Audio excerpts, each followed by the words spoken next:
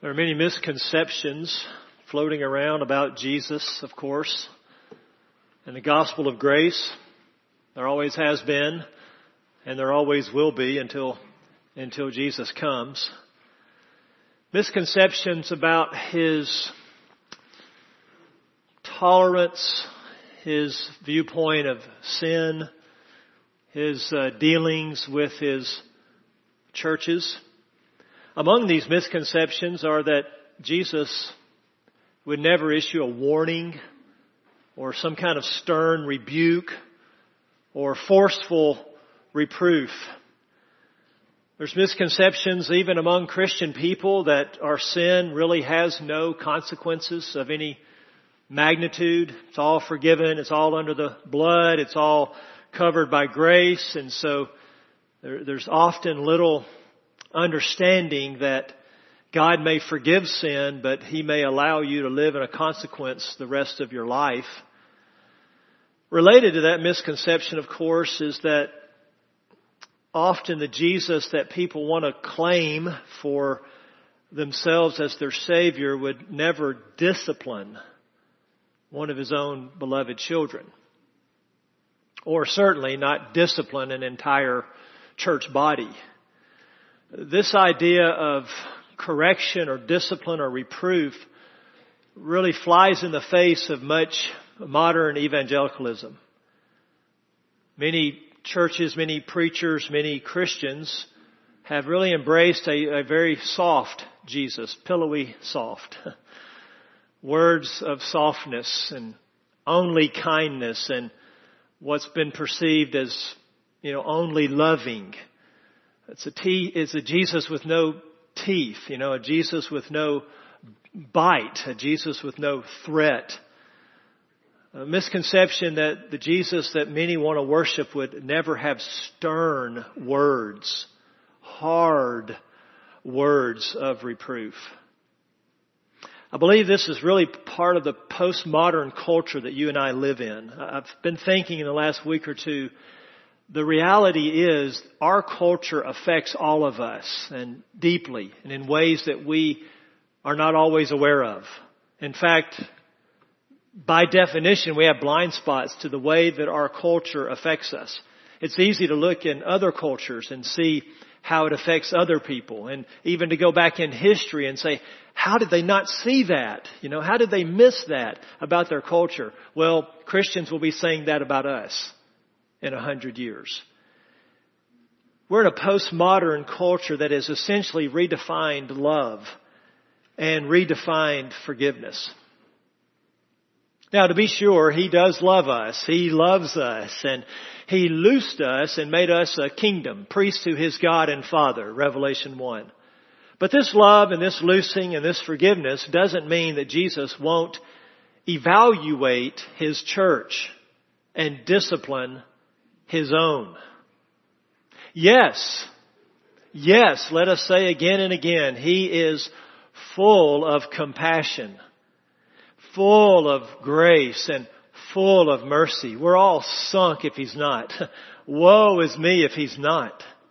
But He's also full of truth.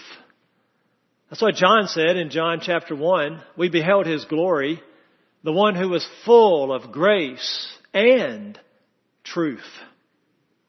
He is the one with eyes like fire, feet like glowing bronze, a voice like roaring waters, and words like a sharp two-edged sword that cut and judge and discipline.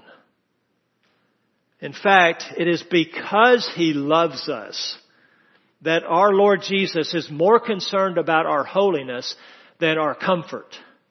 He's more concerned about our conformity to His own image than our dreams. He's more concerned about our righteousness and our pursuit of righteousness than our feelings and our personal comforts. And so around 95 AD, the Lord Jesus weighed and measured 7 local churches in Asia Minor. 7 representative churches along a postal route, all about 40 miles apart from each other.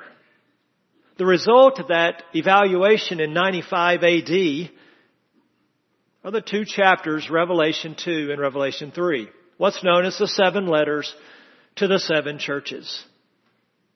7 letters from Christ himself, making up really the first vision that John receives in the book of Revelation. It started in chapter 1 with this great vision of the glorified risen Christ. And Christ begins to speak to John in verse 17 of chapter 1. Do not be afraid. I am the first and the last. And Christ does not stop speaking until the end of chapter 3.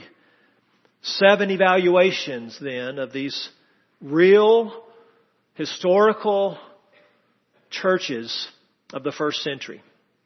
And we've said 2 weeks ago as we began this study on these 7 churches that there is really something here for everyone, and there's something here for every church in every age, in every culture, in every nation. We said also, and we had a handout a couple of weeks ago, I hope you have that. If you need one, they're by the door going out to the playground. But we said that these letters are form letters essentially, or they follow a prescribed form, and the form itself has 7 parts. And as Jesus walks through his evaluation. 2 weeks ago, we started with the church in Ephesus, the first one there in chapter 2 of Revelation, verses 1 through 7. The church in Ephesus. And so a little quick review of the city and the church. Ephesus was the 4th largest city in the Roman Empire. It was a major metropolis, bustling city of commerce, education, politics, and spirituality or pagan worship was rampant. Ephesus was a very licentious city, much like Corinth, full of sin, full of open rebellion against the God of Abraham, Isaac, and Jacob. There was fornication, there was sexual immorality, rampant drunkenness, pagan worship, idolatry. Ephesus had the greatest temple, the greatest building of the day. It was the temple of Artemis or Diana in Roman language. The temple of Diana, the goddess of fertility. And they worshipped her there at Ephesus and in this magnificent temple made of marble. It was the largest building in the known world, and it was a hub of activity, of sexual immorality, of idolatry. It was a bank for merchants and kings. It was a place where criminals could go and find asylum from conviction and prosecution. And so this was the nature of this city, a city of probably 250,000, which was quite large in those days, a port city there on the Aegean Sea. The church was founded by probably Priscilla and Aquila in the 50s.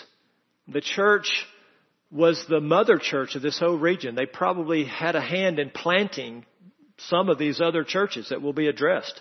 It was the largest church, the most influential church, the most outwardly blessed church of this region.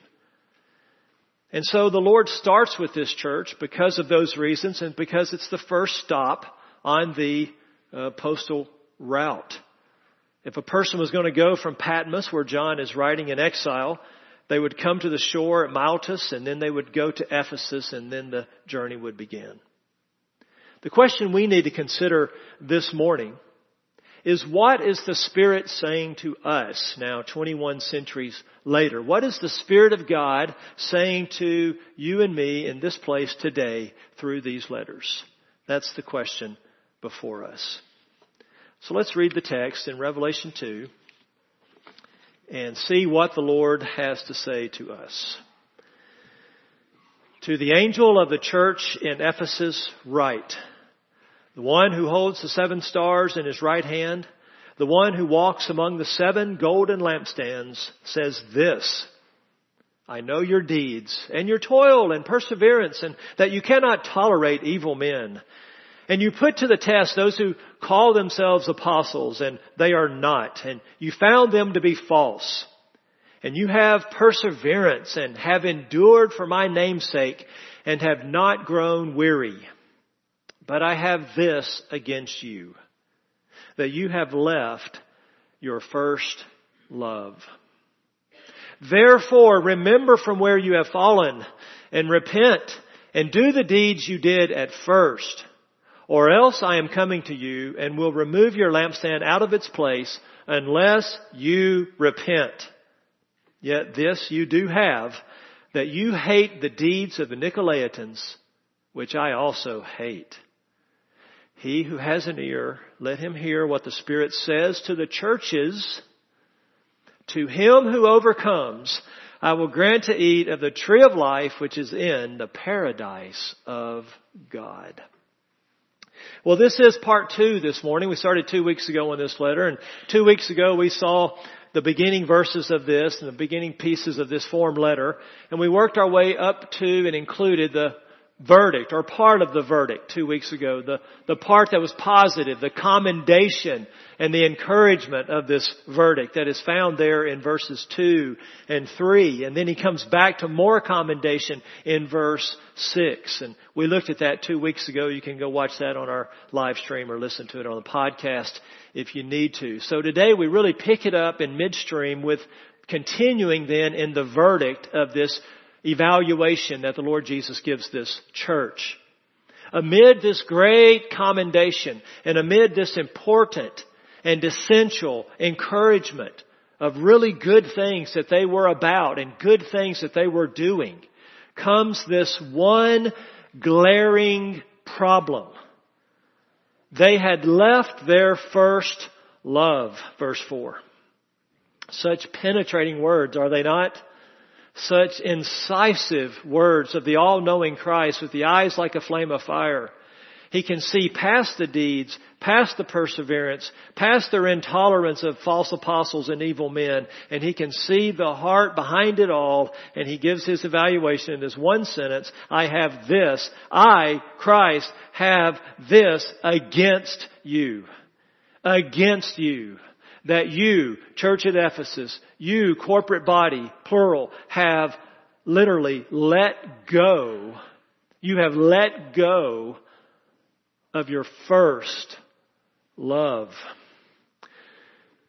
In a nutshell, he is saying to these second generation Christians, this church is 40 years old.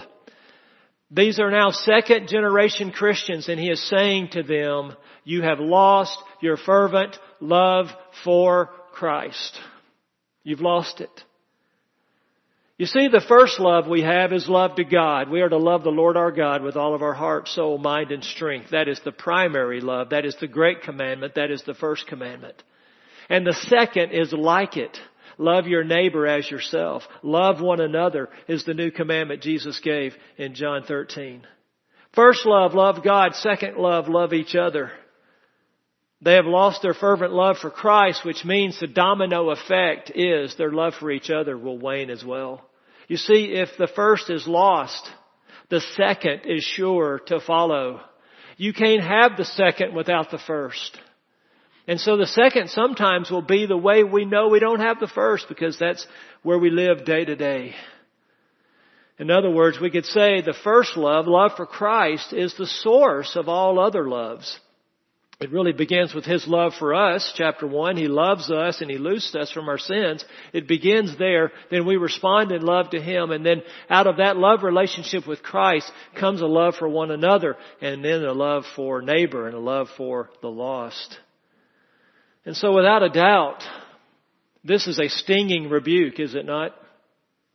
Without a doubt, this is a serious, serious defect in this church and in any church and in any Christian heart. Commentator Grant Osborne pulls no punches. He says, quote, "It is clear that the Ephesians loved truth more than they loved God or one another." This does not mean that they were not believers or that they had no love at all. Rather, their early love had grown cold and had been replaced with a harsh zeal for orthodoxy. End quote. They'd left their first love. They'd let go of a passionate, fervent, zealous love for Christ. We know of an analogy of this, don't we? The analogy that we all know of is marriage. In fact, I've said many times, and the more I study the Bible, the more I see it to be true, there is no greater illustration and no greater analogy of the Christian life than marriage. Marriage is the clearest picture we can have of what it is to be a Christian. And so this is a very close analogy to what Jesus means here. It is like when a marriage has grown cold. Yes, you're still married. Yes, you still love each other, but it has lost fervency, right? It has lost attraction. It has lost interest. It is just coexistence. We know what this is like. If you've been married any number of years at all, every marriage will go through this at some point. It's where you stop pursuing each other. It's where you start taking each other for granted, right? I know there should be some nods going on somewhere, at least on the inside. You stop dating. You stop pursuing as the man. You stop taking initiative. You stop responding, and it just kind of becomes roommate-like and coexistence. And we all know what this is like. It is where, yes, I'm still committed to this person, and yes, I'm still saying the right things often, and I'm doing the right things, but my heart is just not in it. My heart is not in it. That's what he's describing here in our relationship with him.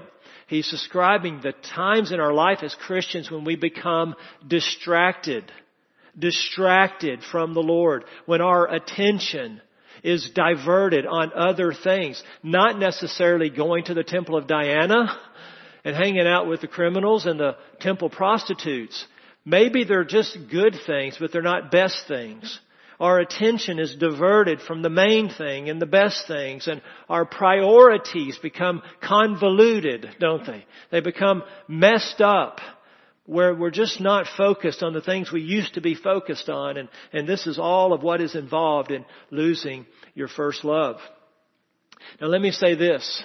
This is so critically important, and this will come back to us in the correction and in the solution. When we leave our first love in relationship with Christ, we will inevitably replace it with something else. You see, we are made to love. We are made to rejoice. We are made to worship. We are made to give glory. We are made to boast. We are made to have fervent love for something. And so as we drift away from first love for Christ, we will inevitably replace that with something else that begins to own our affections and our delight. Now, to be sure, let's not overstate the case here. This is a solid church. This is a mature church. This is a ministering church. These are real believers. To be sure, you can leave your first love and still believe in Christ. You can lose your first love and still actually have a love for Christ. It's just not like it was in the past. We all, if you've been a Christian any length of time at all, like marriage, you've experienced this and you know it to be a very subtle thing, right? A slow fade. A slow fade. At times indiscernible. It's the frog in the kettle. And then one day you wake up and you go, where am I? Who am I? As I've thought about this now for 2 weeks in God's providence with Easter in between, as I've meditated on this now, it has occurred to me, this conviction, this rebuke happens to every Christian without exception. I believe with all of my heart this happens to everyone because it can happen to anyone. And listen, if it can happen to anyone, then it's probably going to happen to you and me. Some have well said, if the Lord did not keep me in the faith, I would no longer believe. I believe that. If the Lord did not keep me, I would not persevere. And so we are just dealing with the reality of the fallen nature of our flesh and the struggle and the battle of the Christian life. Let's take it back to the church that we're dealing with here, the church at Ephesus. If this can happen to these good folks in the church at Ephesus, then rest assured it can happen to you and me. This was probably the most privileged church of the first century. This church was the beneficiaries of ministries from Aquila and Priscilla, Apollos, Paul, Timothy, the Apostle John. This church was the direct recipient of 8 New Testament books. What does that tell us? It tells us that no Christian is exempt, right?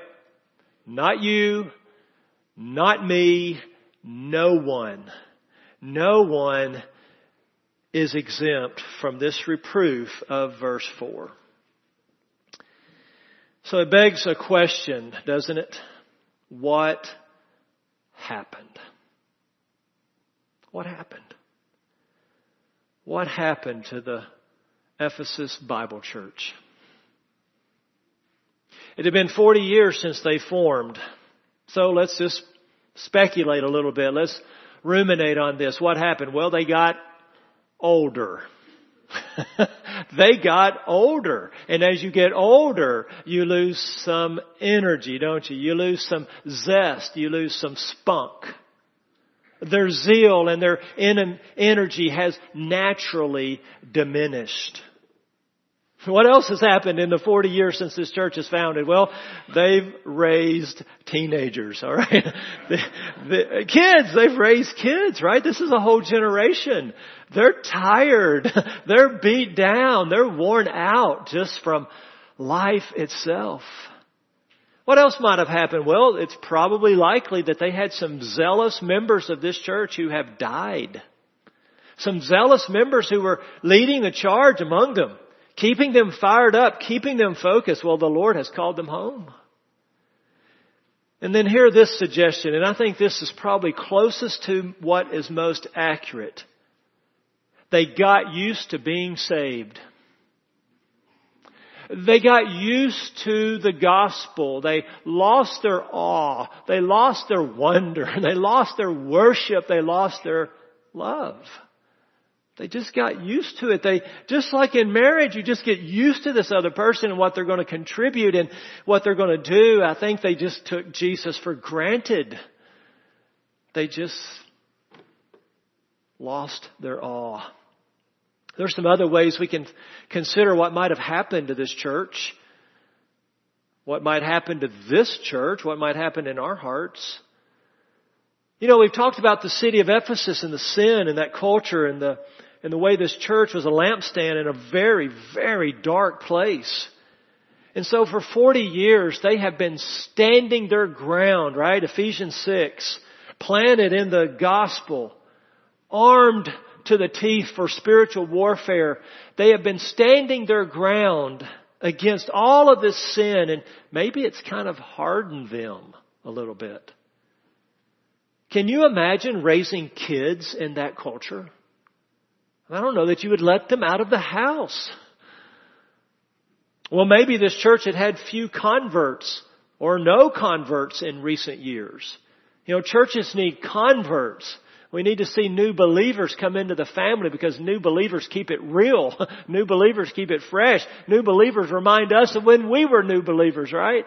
It's awesome when people are saved and they have that exuberance and that zeal and everything's new and it's infectious and it energizes and encourages the rest of the family, doesn't it? Well, maybe this church had not seen any converts for some months or some years.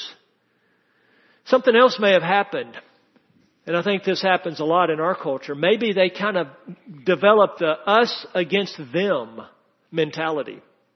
Maybe they were hunkering down in their little Christian compounds, their little enclave of Christianity, their bunkers. You know, we're just going to hunker down until the Lord returns because things are so dark and so grim.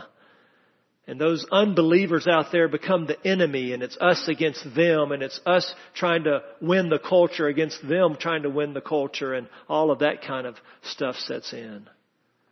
And they had false teachers to deal with, all these folks running around that were false apostles. And, you know, after a while, maybe they just got battle hardened. You know, you're just standing against error all the time, and you have, that's wrong, and that's wrong, and that's wrong, and it just kind of, you become crusty, right? Well, whatever the case, Ephesus Bible church had become formal. They had become a frigid church of cold orthodoxy. They had a frigid church of cold orthodoxy. So what's the lesson? Here's the lesson. Orthodoxy, right doctrine, and orthopraxy, right deeds, is not enough. Orthodoxy and orthopraxy is not enough. He wants our what? Love. He wants our hearts. He wants our affections. It's really not any different, I don't think, than the church at Corinth. It came in a different package. 1 Corinthians and then 1 Corinthians 13. You're all familiar with it. What's it called? The love chapter, right? It's sandwiched in between 12 and 14, which is about spiritual gifts. So what's really going on in Corinth is you had Christians who loved the Lord, but they were exercising their spiritual gifts without love. Without love for one another. Without love for Christ. They were seeking to get attention to themselves and they were becoming prideful in their giftedness. And what did Paul say they would be if they exercised their spiritual gifts without love? He says they are a noisy gong or a clanging cymbal. That's what we become when we leave our first love. So I ask you this morning, as I've been asking myself for the last 2 or 3 weeks, are you in this place? Am I in this place? Are we in this place? I suspect that the answer for many of us is yes. I suspect that, and I reserve the right to change my mind as we go, but I suspect that if there's any church that lines up,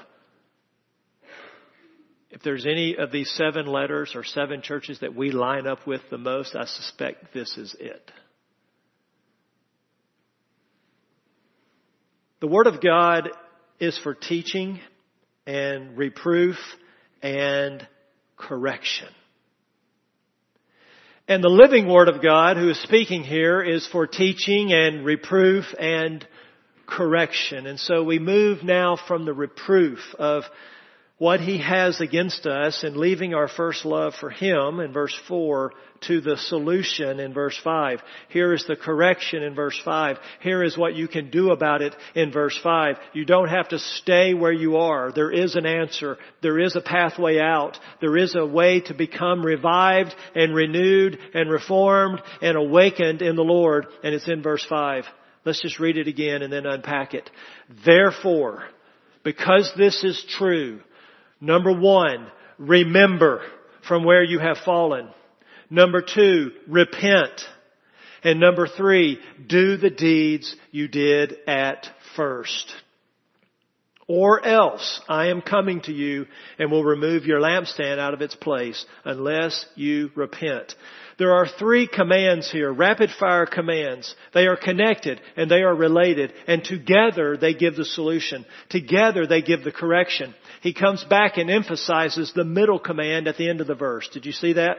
So it's remember. They all start with R. I'm going to package them in 3 R's. Remember, repent, and reboot. Remember, repent, and reboot. And he comes back to repent because that is the core of it all. That is the heart of it all. It summarizes all 3. It starts then with remembering. Isn't that interesting? This is a command and it calls for continuous action. It starts with recall to your mind. Don't go do anything. Just sit down somewhere quiet and think back to where you once were. Remember what you once were, how you once acted, who you used to be. Maybe he's saying, remember what it was like when you were first saved. Maybe that's what he's calling you back to. Maybe he's saying, church, remember what you were like when you were first formed, when you were planted, when you started, the energy, the zeal, the excitement. Remember that. You wanted to reach your community. You wanted to preach the word. You wanted to serve one another. Remember what that was like, church. Remember in your own life, maybe it wasn't your salvation, maybe it was sometime after your salvation, especially if you came to Christ as a child and a young person. Maybe you'll look back to high school days or college days or some other time and you'll say, oh, remember when I was so zealous for Christ back then. Tireless in ministry. That's what He wants you to do. This is where this starts. This is the beginning act to come out of this, is to think back in your own life. And there's really a lot of encouragement here, isn't there? There is encouragement here because He's calling you back to something you once were. Not something foreign. Not something unknown. Not something just the great Christians do. But even to your own life. And He just says, remember. Remembering is powerful. I mean, once a month we remember. Remember is essential to the Christian life. But here it's even more personal. Let me give you an example of how powerful memory is. The prodigal son. The prodigal son turned around and came home because he first did what? He remembered. He remembered what life was like in his father's house. He was there among the pig slop. And he said, my father's servants don't lack anything. And I'm his son. And so it says he came to his senses. And he returned. He repented and he returned. But it all started with him remembering something. Let's go back to the marriage illustration of leaving your first love. Well, often in marriage counseling, you're sitting before two people who have left their first love, humanly speaking. And one of the things you do as a counselor is you want to help them remember why they got married in the first place, right? Sometimes it's completely been forgotten. So much warfare, so much sin, so much garbage, you just completely forget. And so the counselor is there to be an instrument to say, I want to help you remember. Why did you fall in love with this person? What do you like about this person? What did you like about this person? What attracted you to this person? What traits did they have? What characteristics did you like? Remember. And that becomes the beginning of something being rekindled, renourished. So he's saying here, remember your burning heart for Christ. Remember your big steps of faith when you trusted God with childlike faith. Remember your bold witness. Remember your church engagement. Remember your love for other people. How following Christ was the main thing in your life. It starts then with remembering, and this remembering actually never stops. The other two commands speak of something, a point in time, an urgent action. This first one is continuous. So it's while you're remembering, repent. And while you're remembering, reboot. The second command then, look at verse 5. Remember from where you have fallen. Where you have fallen. And repent. Repent means change your mind. It's a change of mind and heart that leads to a change of behavior and actions and lifestyle. Repent is to turn around. Repent is to go in a new direction. Repent is to stop this course of action and start a new course of action. It's to recognize where you are and to renounce this. And so what he's calling them here to do initially is to at least recognize your cold orthodoxy, your harsh orthodoxy. You have to see it first, right, before you can do anything about it. And then you need to reject it and renounce it. You need to come to terms with the fact that this is who you are and what you've become and call it what God calls it and then renounce it and hate it. And part of repentance would be then to embrace a new attitude of love. Part of this correction then, part of this repentance will be to kick out the little gods that have taken the place of Christ. Now, I'm not saying you've bowing down at the rock of Diana, worshiping the goddess of fertility. But we have these little subtle things that just work their way into our lives over time. And those have to be addressed. They have to be kicked out. They have to be dealt with.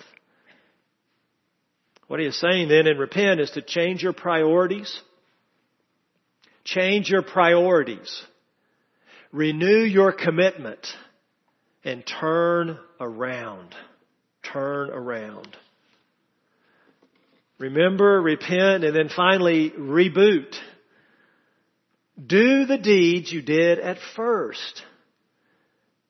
Remember from where you have fallen, how high you once were, how close you once were to the Lord. Remember that. Think back on that and then turn around and go back toward that. And then it's not enough to just remember and repent. Now you've got to put feet to your actions in your heart. You've got to do the deeds that you did at first. Do the first deeds. Do the first deeds. So I want you to ask yourself, if this is hitting close to home for you this morning, I want you to ask yourself, what were some of your first deeds? What were some of your first deeds as a new Christian, or back to that time when you were more zealous for the Lord than perhaps you are now? I want to give you some suggestions. I want you to think about it first for yourself, though, but here are some things that came to my mind. As I thought back to my first deeds in the early days, what are those things I did then that I don't do now or as much of? Okay. The first that came on my list is this. I talk to God often from the heart. So I know every Christian struggles with their prayer life. I compare my prayer life today to my prayer life at the first. And it was nothing then to pray for an hour or 2 hours at a time. And I've lost a lot of that, I will tell you. It's more of a chore. It's more work. It takes more effort. It takes more energy. It's not as free-flowing. I talk to God often and from the heart. Here's another one. Devoured God's Word. Right? Devoured God's Word. Reading, hearing, studying, memorizing, meditating. God's Word was foremost in my life, in my schedule, in my day-to-day activities. I'm just giving you suggestions of some of these first deeds. Perhaps at the first you memorized the Word of God. You memorized passages. You memorized chapters. You memorized books of the Bible. Memorizing the Word of God was something you did at the first, but maybe you've slipped away from that. So talk to God often, devour God's Word, memorize God's Word. Here's another one, evangelism. What did I do then that I don't do as much now? Evangelism. Caring for one another like family members. Childlike acceptance of unbelievers. Evangelism. You loved weekly worship and preaching and serving and hospitality. You had more folks into your home back then than you do now. You gave joyfully, sacrificially, generously, because you understood that you'd been bought with a price and all of your money belonged to God.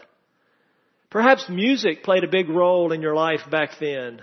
Christian music of all kinds of varieties was essential in your worship, in your quiet times, in your mindset. And did I mention evangelism? Ask yourself, what did I do then that I don't do now? And the Bible says, do the deeds you did at first. Remember, repent, and reboot then is really a call to shake off the lethargy and renew your love for Christ, and then love for one another, and then love for the lost. In other words, love is the answer. Love is the solution. Love Christ, love one another, love the lost. Well, what if we don't? What if we don't respond? What if we stay the frozen chosen? What does the text say? Don't take my word for it. Verse 5, or else I am coming to you, and I will remove your lampstand out of its place. The light goes out, the witness is removed, the church is dissolved, disbanded, or dies off. Becomes an empty cathedral, a parking lot for a strip center, a distant memory from the good old days. With love and witness gone, the church becomes a social club at best. At best. Or perhaps it becomes a museum for legalism.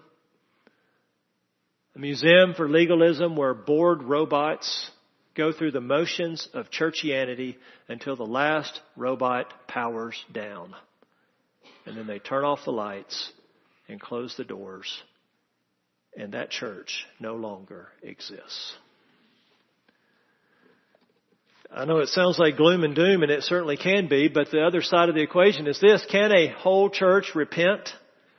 Can a whole church turn around? Can a whole church remember and repent and reboot and do the deeds you did at first? Church history tells us this one did. This one did.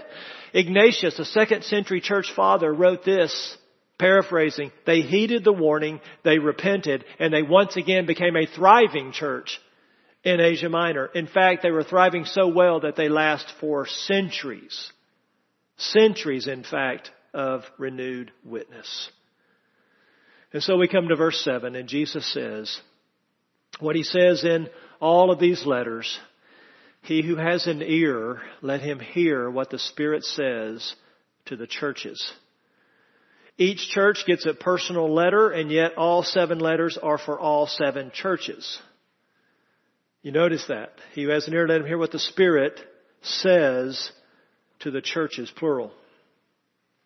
It's like a coach who grabs one kid during a practice who'd been doing something wrong technique, wrong approach. The coach grabs that one kid and he says to the rest of the team, the rest of y'all pay attention. I'm going to show you how to do this right. That's what these letters are doing. He's grabbing one at a time to particularly deal with their issues, but the rest of y'all pay attention because this is for all of you. This is for all of you. Has an ear. He who has an ear. This means the ability to hear. This speaks of a believer then. This is one of the elect, a true disciple of Christ. He who has an ear. Every believer has an ear because you've heard Christ. He's called you to Himself. You have the ability to hear and respond to His words. That's what that means. Let him hear is very important because this tells us that it is not automatic. This is in other words, hear and heed, hear and obey. Do something with this, church. You can't just sit here and say, that's probably right, that's probably true. I'm going to go on and have lunch now. You've got to act on this. You've got to do something with this. Or it's all for naught. It is not automatic. Just because you have an ear doesn't mean that you're going to hear. Just because you're a believer doesn't mean you're going to respond automatically. And so Jesus is emphasizing that it involves action on our part. Action on our part. And then this promise to close the letter. To him who overcomes, I will grant to eat of the tree of life, which is in the paradise of God. Each of the letters has a promise. In this case, it comes last. Of course, the tree of life is the tree of life from Genesis 2 and 3, made there in the Garden of Eden, the tree that they were barred from after they sinned, mercifully barred from, banished from. And this tree of life shows up again in Revelation chapter 22. And here is this promise then, to him who overcomes I will grant to eat of the tree of life which is in the paradise of God, God's dwelling place where God lives. Access was lost at the fall, but it will be regained in paradise for those and by those who persevere, who overcome. This is a gift. This is a gift representing eternal life that is shared by all believers. This is not a reward for obedience. This is not a payment for good works here. He is speaking of all believers who will eat from the tree of life in the paradise of God. In other words, enjoy the free gift of eternal life from God. But the condition here is they must overcome. You must overcome to meet the condition. That simply means, it's not complicated, it simply means you must begin and continue in the faith. An overcomer is a believer, and a true believer perseveres. That's all this is describing. John used this word in 1 John. Listen to these verses. For whatever is born of God overcomes the world. And this is the victory that has overcome the world. Our faith. Who is the one who overcomes the world? He who believes that Jesus is the Son of God. And so overcoming is believing. It's a synonym. And it's a synonym for continuing to believe. If you are born of God, you will persevere because the faith that saved you is the faith that remains. And if your faith doesn't remain, then it didn't save you because it wasn't genuine faith. If it doesn't last, it doesn't save. And so he is able to make this promise, a promise for all believers, the promise of eternal life. In fact, I would say this promise in Revelation 2:7 is no different than the promise in Acts 16. Believe on the Lord Jesus Christ and you will be saved. It's the same promise. The word believe there calls for continuous action, not a one-time thing. And so if you believe and keep believing, you will experience full and final salvation. You will eat from the tree of life, which is in the paradise of God. We don't have time, but you can jot down these verses that teach this doctrine of the perseverance of the believer. John 1:12 and 13. John 1:12 and 13. Colossians 1:21 through 23. Hebrews 3:5 and 6 and 12 and 14. Hebrews 3:5 and 6 and 12 and 14. All of those verses teach the same doctrine that a believer perseveres, and a believer must persevere. So here then is this promise, this glorious promise in its context of Revelation 2 and the book of Revelation in 95 AD. Despite the devil's endless temptations and attacks, despite my sin against God and others, including the loss of my first love, despite sin against me by both believers and unbelievers, despite the death of loved ones, despite false teachers and the moral failures of truth teachers, despite church splits and church dysfunction, despite persecution even to martyrdom, if you overcome through abiding faith, you will eat from the tree of life in the paradise of God. There is nothing that can separate us from the love of God, which is in Christ Jesus. The tree of life in the paradise of God. Can't find that in the temple of Diana. Let me close with this question for maybe someone here. What if you've never had a first love? What if you can't relate to any of this because you've never had zeal for Christ? You've never had a spiritual closeness to the Lord Jesus. You don't have that sense of, wow, I can look back and remember something. There's nothing you can remember. The solution is much the same. And I want to offer it to you this morning. What if you've never had a first love? Well, first of all, you need to remember. You need to remember that the Bible says that you are a sinner and you're separated from God. You need to remember that Jesus Christ died on the cross and rose from the dead. It was an event that happened 2,000 years ago that has been well attested by the Word of God. Remember what God has done in human history. And then you need to repent. You need to turn around. You need to go a different direction. You need to stop going the way you're going and turn around and head in a new direction. And then I would say, instead of reboot, I would say rest. You need to remember, you need to repent, and you need to rest. You need to rest in the finished work of Christ.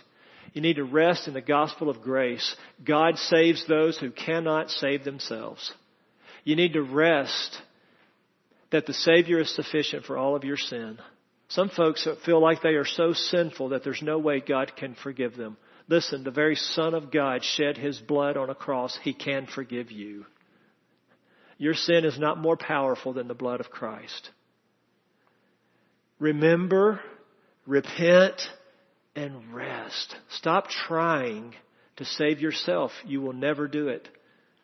Rest in Christ, who alone can save. Let's pray.